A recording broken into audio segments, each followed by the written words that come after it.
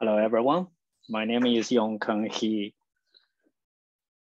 I'm already 34 times multi-cloud certified, including CKA, CKAD, and also CKS. Today, I'm going to walk you through how to build a OKE cluster on OCI in 10 minutes. So for those of you who are not aware, OKE, that's the Oracle Container Engine for Kubernetes running on Oracle Cloud Infrastructure. Let's get started. There are many ways to create an OKE cluster. First of all, you can log into Oracle Cloud Web Console to create an OKE cluster, or you can use OCI Resource Manager, which is based on Terraform. In addition, you can just use the Terraform if you're familiar with, use Terraform to create an OKE cluster. Also, Oracle also provided a command line tool. It's called an OCI CLI, which you can use OCI CE cluster create to create an OKE cluster. Additionally, if you want to, you can use the RESTful API or SDK to create an OKE cluster. Today, I'm going to show you how to create an OKE cluster from Oracle Cloud Web Console. So here are the high-level steps to build an OKE cluster.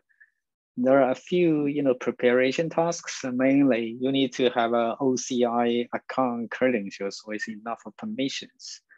And secondly, you need to have a web browser. Obviously, everybody have a web browser.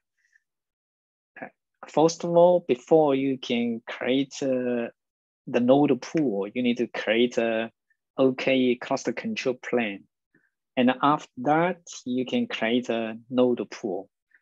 If you create the OKE cluster from the web console, actually it's part of the whole workflow. When you click create a cluster, you will be creating an OKE cluster control plane followed by node pool. You don't have to create a node pool separately, which is slightly simple comparing to AWS EKS cluster. You need after you create a control plane, you need to manually create a node group, okay?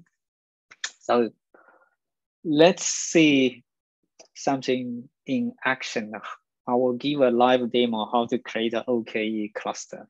So first of all, we are going to create an OKE cluster from the cloud web console. We will create a part of the creation. We will create an OKE cluster control plane and followed by create a node pool. Let me log into the console. So if you haven't logged into Oracle Cloud Console, you just type cloud.oracle.com and press enter. It will launch the login, console. You need to provide your username, password, etc.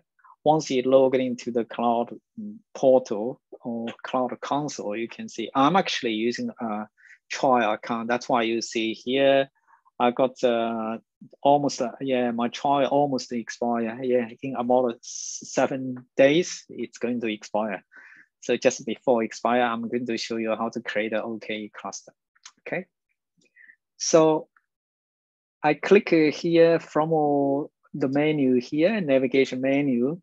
If you don't have a favorite or pin the links here, you can find the OKE cluster from our developer services. The first one is Kubernetes cluster. If it wasn't pinned to the homepage, you click the icon here to pin to your homepage. Okay, so I click OKE cluster here.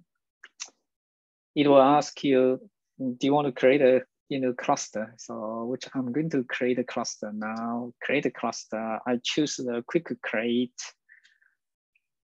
And a part of the quick create, we're going to create a VCN, virtual cloud network. We're going to create an internet gateway, etc. Okay, so I click a launch workflow and give a cluster name. Let's say OK for Yongkang, and choose the compartment. And so for those of you who are not aware, the compartment is for you to logically group the resources together, and then you can apply the policies for the, access control. So I'm going to put it to a separate compartment. I don't want to use the root compartment. Typically, the root compartment, using the root compartment is not the best practice. So I choose the separate compartment, which I already choose. And you can choose the Kubernetes version. Right now, the latest one, that's 1.21.5.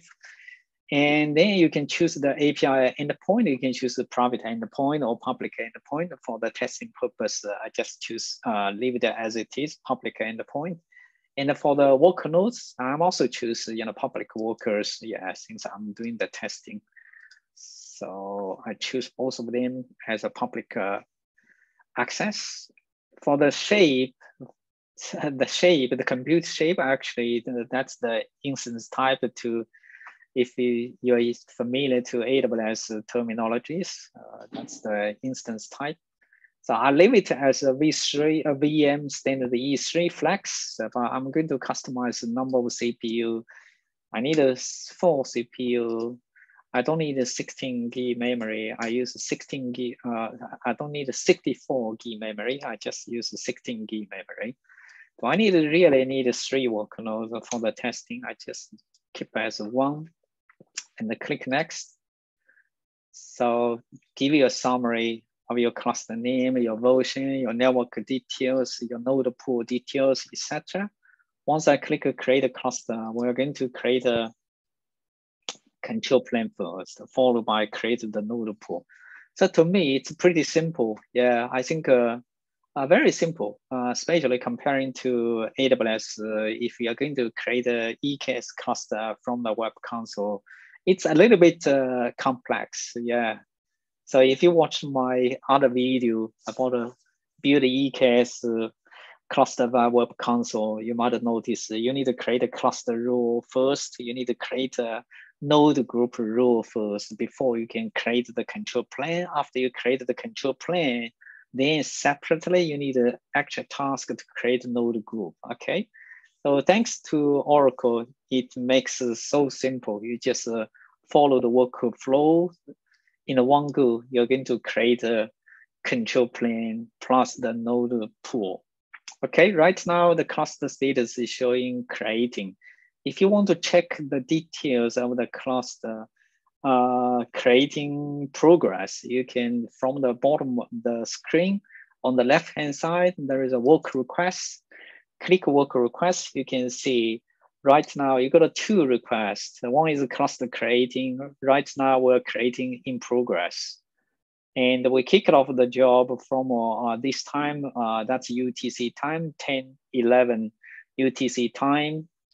It's already kicked off, and the node pool creates, it's queued right now, it's accepted, but waiting for class create finish before we're going to create the node pool, okay?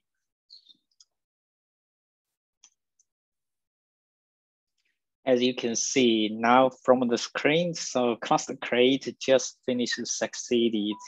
And it took, so started at 10:11, but finished at 10, almost 10:17. So exactly around 6 minutes. I tried a couple of times for the control plane creation. It took 6 minutes. And now we're creating the node pool. Typically, it takes around 3 minutes, 4 minutes. So the total time, it does take about 10 minutes, okay? So now the cluster is creating the node pool, but it's almost there. Let me come back to the slide deck. So once the cluster create finish, so we will continue. So how to verify if the OKE cluster is up running? So basically, we need to retrieve the OKE kubeconfig from access cluster. And then basically, I give a sample, not exactly you copy the same command. So the sample here, you can copy from access cluster from the web console. And then you paste the command to the terminal from where you have OCI's command line interface installed. Okay, and after that, you should be able to verify if the cluster is okay. You can run kubecontrol cluster info or kubecontrol get node to check the cluster node status. So let me come back to the web console to say the status. It still hasn't finished yet, but the kubeconfigure file should be ready. So I click just under the cluster name, there is an access cluster. I click access cluster. You can see Cloud Shell access. So I can launch a Cloud Shell, and then I can copy the whole command here. So how to access the kubeconfigure? You just copy the whole command. So OCI-C, and then paste it to the Cloud Shell, and press enter. And from here, you got the access to the cluster. So for example, if I want to verify the cluster information, kubecontrol cluster info, you can see the control plane. Here is my control plane, the core DNS running here. If I run kubecontrol get nodes, you can see the status of the nodes. So this looks like the node just becomes ready, okay? And it was using Oracle Linux Server 7.9. Yep, let me come back to the web console just to verify the cluster status. Yeah, it was showing active now. And both of the job completed successfully. You might have noticed the node creation also succeeded. And it took 10:17 started this job, and the 10:20 39 finished just under 4 minutes. So the total time is just under 10 minutes. So the environment is ready, and we verified that the cluster is up running, and there is one single node. It's running 1.21. If I come back to the slide deck here, so the next step, I'm going to show you how to deploy a sample application on OKE Cluster. So I'm going to show you how to deploy a sample NGX application via kubecontrol, or you can also choose to deploy a sample MySQL application by Helm chart. Yeah, I got the command here as well. Come back to the Cloud Shell. Let me copy the first command. So under the bottom of the page, there is a quick start. If I click a quick start, you can see how to deploy a sample app. So you just copy the whole line here, kubecontrol create with the YAML file. And I'm going to open up the Cloud Shell, run this command here. So what we're going to create here is if I do get the port status, you can see we're going to create 2 NGX ports. So right now, container is creating. In the meantime, let me create my SQL application. So I copy the command. So I will create a separate namespace, my SQL namespace. I will add the Bitnami Helm chart, and I will run the Helm install command, MySQL. And yeah, in this MySQL namespace, if I do get port status, I'm going to watch the whole port of all the namespace. You can see right now, the NGX port is already running, and right now, the MySQL container is creating. So that basically completes the deploy of sample application. Come back to the slide deck. You can see we deploy the NGX application via the kubecontrol, use the YAML file, deployment YAML file, and we also created the deploy the sample MySQL application via Helm chart. Okay, a few reference links here. So how to create the OKE cluster via the quick create. Here is a link from our Oracle in the documentation page. Here is another link, how to set up the cluster access. And another link is about how to deploy a sample NGX application on cluster using kubecontrol. I think that's all I want to cover here. I also listed a few links, some additional information if you are interested. So previously I recorded multiple YouTube videos on how to build a popular Kubernetes cluster on OpenShift on ROSA, and that's really had to OpenShift service on AWS, and also VMware Tanzu Kubernetes Grid, and the Alibaba Cloud Container Service for Kubernetes, and also HPE Ezmeral Container Platform. If you're interested, here is a link. You can find all the, how to build the Kubernetes cluster on these popular, platform, and how to back up the containers. Once you build the cluster, so very important thing.